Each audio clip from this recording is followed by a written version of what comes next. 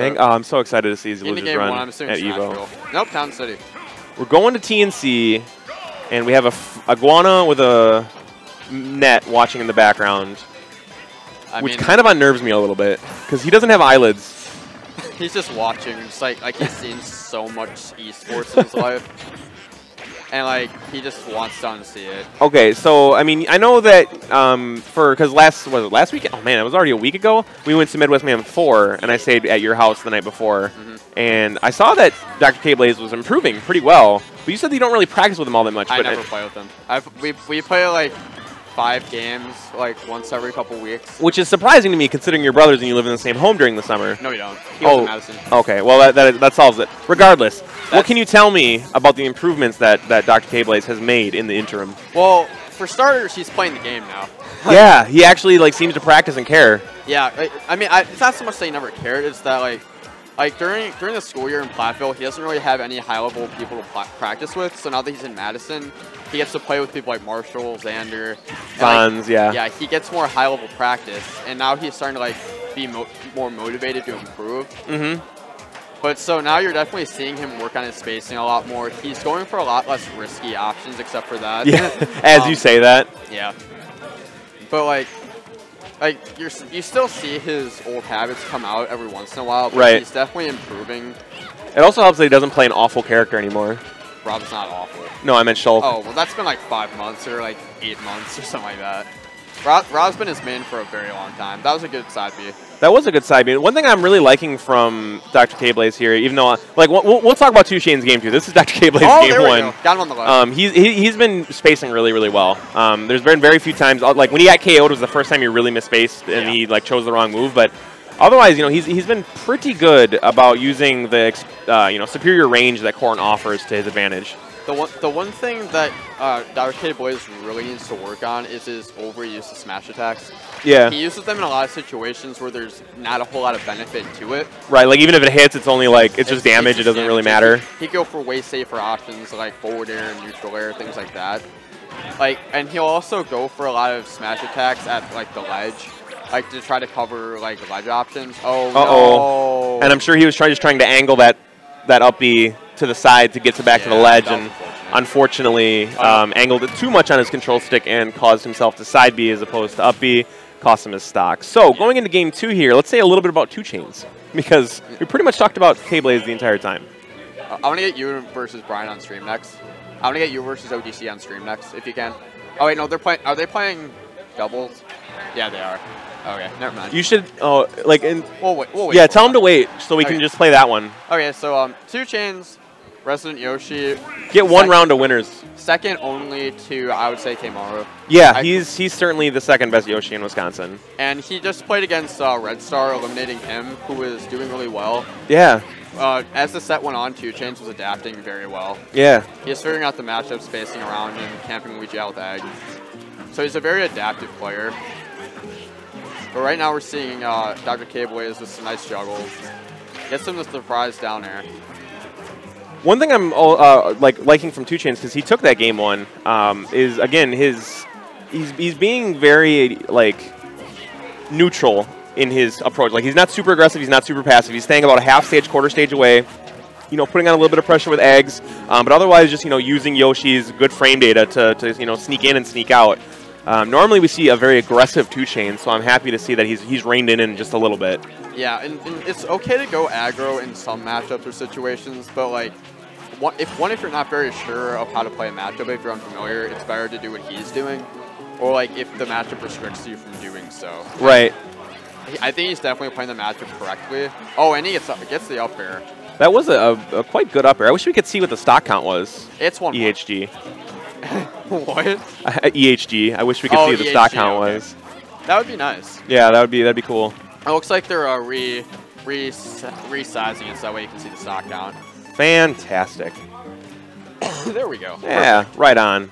That's the wonderful work of the guys at Event Horizon Gaming hosting this event at the 42 Ale House, where we are seeing 2Chainz try to edge guard here and he gets with an egg, but he instead catches the tournament winner. The old screen, so that's unfortunate. Come on, Ron, get it together. All right, so that's the one thing about Corn in this matchup is like if she lands a hit, she's probably going to get some good damage in. Because her juggles with her aerials are very strong. Yeah, she has a lot of really strong confirms. Like, way more. Like, for someone with that kind of kill power, I really am like, why does she get so many links? This is not fair. Uppers. Okay. The eggs. It looks like DrKBlaze is getting out of air dodge. But, like, I'm sure he doesn't want to, like, fall into a rising up air, but, like, he took a lot of damage from eggs that he probably could have avoided. Yeah, I've noticed that DrKBlaze had a lot of difficulty landing thus far in this matchup. Oh, and he just barely dodges it. You could hear the up forward smash coming out from DrKBlaze. That star saved him. Oh, there you go. Good confirm. You know, it's situations like that, I would have liked to see DrKBlaze maybe try the Randy up B, like just for the style combo, because you guarantee that 2Chainz wasn't going to be expecting that. Yeah, but that could also cost him the game. True. So, like, if he gets an... Oh, nice up smash. That was an excellent finish. Yeah, the reason I wanted to see the up B there, though, is because 2Chainz air dodged into the platform, and that was huge. And, I mean, yeah, he could have just fast fall to the ledge and been fine. So, I mean, when you're down a game, like, sometimes you got to risk it to get the biscuit. Go for the big biscuit risk? Yeah. The biscuit risk is the most important risk. You could ever biscuit. Yeah, almost. You could risk it, but... I was hoping that you'd throw in another rhyming... Tisket. Enjoy a delicious Trisket while you're risking it for the biscuit. Exactly. All right, we need to stop. Bars. We are going to Battlefield. And, oh, that's something I didn't know. What? That... Neutral B from Corrin, the Dragon Shot, stopped the egg lay. Like, it actually did the paralyzation as opposed to just, like, clanking. I mean, that's how it does against Sonic's side, but you saw it hold.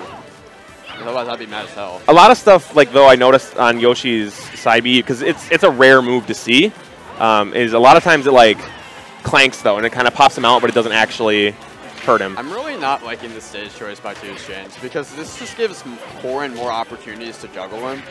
This was... 2Chainz' counter pick? Wow, that's 2Chainz won game 1. That's really surprising that he would go here. Yeah, I mean, the range is tough because that means that, you know, he can't really camp under the platforms because you can attack him from center stage. And along with Corrin's superior kill power, like, I would go Dreamland if you go into the free platform. Right. Or even Lilat would have been better. I mean, it's probably scared of getting stuck under the stage. I mean, nobody likes Lilat, so I get it. Like but Lilat. Well, that's true. You do like Lilat. No one sane likes Lilat. I mean, yeah, that's fair. Oh, perfect. Goes for the grab, perfectly spaced, so he's like, yeah, I'll go for the another shout out to DrKBlaze's improved spacing that we talked about in game 1. I didn't realize until right now how well his spacing has improved. Oh, he definitely should have gone for the grab there. Yeah, he definitely should have gone for the grab. However, I think KBlaze could have probably kept that jab going and done a lot more shield damage. Oh, there's counter. Even possibly breaking the shield there. He was locked in. No, I don't think it doesn't. I think it's one of those that eventually stops. It's not something you can keep endlessly doing. Yeah, it's not like Fox's or Falcon's rapid jab where you just keep on keeping on. One thing I would like to see from DrKBlaze more is, like, he's not grabbing. No. And so, like, it gives 2Chainz the idea that he can just stay in shield. Yeah, there's like except for possibly worrying about like a broken shield, there's nothing that 2Chainz has to fear while being in shield. Now, I mean, tipper forward smash, yeah, that's a danger, but yeah, like right there, we're seeing it. He's like, oh, I'll shield. I have nothing to worry about a dash grab or a pivot grab or anything. That's a good call, Pow Pow. Yeah. Okay, so now we're seeing let's see how DrKBlaze does on the Stock of Champions. Last stock, game 3, definitely looking like he's in control. And in this situation, we always see two 2Chainzes. We either see the one who like lights on fire and goes like NBA Jam, you just made 3 shots in a row. Like it's you know, it's prime time. Or we see the one that SDs like instantly. No. So we will see which one shows up right now. We're also seeing like DrKBlaze's spacing is kind of falling on the wayside. He needs to not chase 2Chainz quite as much as he is. And that's because he's hungry for the kill. A lot of inexperienced or lesser experienced players notice that that they get at a higher percent on their opponent. And they're like, okay, I can stop playing this patient game. All I have to do is get one hit and I'll have it. And then they stop worrying about the fundamentals. That was actually Fonz's problem a long time ago. Is that his spacing would be immaculate all the way up until he'd be going for the kill, and then it would just fall away and he'd choke it away. Doesn't have that problem anymore, but a similar situation is happening. All right. So 2Chainz good stuff there for your brother. Biscuit risk doesn't pay off as a good biscuit. No Triscuits when you risk it the biscuit. Good stuff to him.